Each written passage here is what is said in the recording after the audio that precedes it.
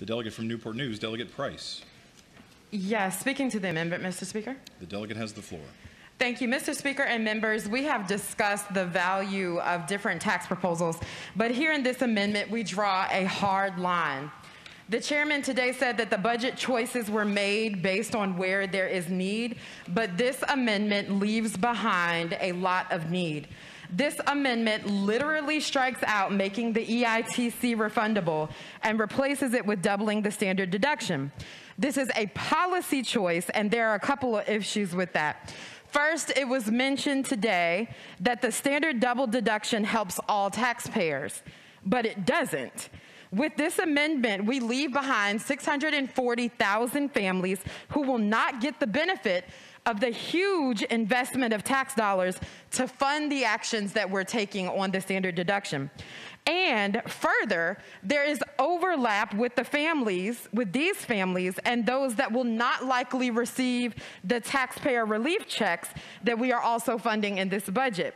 These taxpayers pay a larger percentage of their income on taxes than other tax brackets, and those are their tax dollars too, Mr. Speaker, that are being used to help everyone else but them.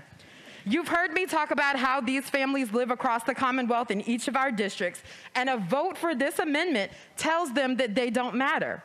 This morning, Voices for Virginia's Children held a press conference with parents who are asking us to do the right thing. They talked about what they could do with the tax relief if we were to make the EITC refundable.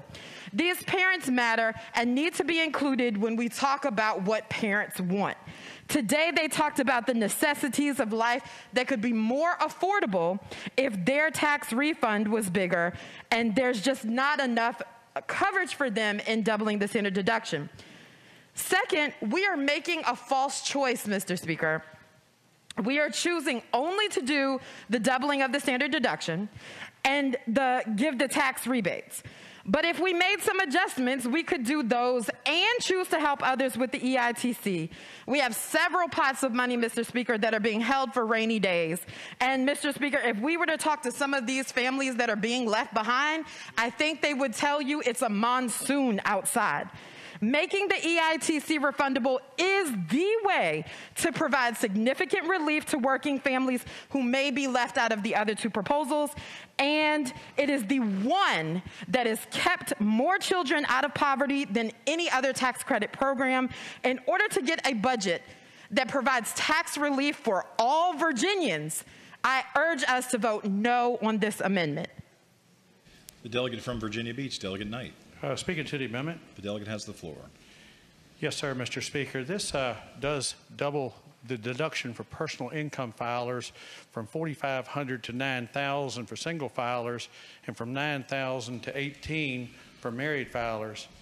By comparison, the federal standard deduction is almost $26,000 for married joint filers. So there's a big disparity in here. We've seen what the federal government has done in here by trying to encourage us during this past pandemic about putting some extra dollars in our pocket. We thought this was a good idea for the state of Virginia also. If it worked for the federal government, for goodness sakes, maybe it'll work for Virginia. So I'll move the amendment. Shall the amendment be agreed to?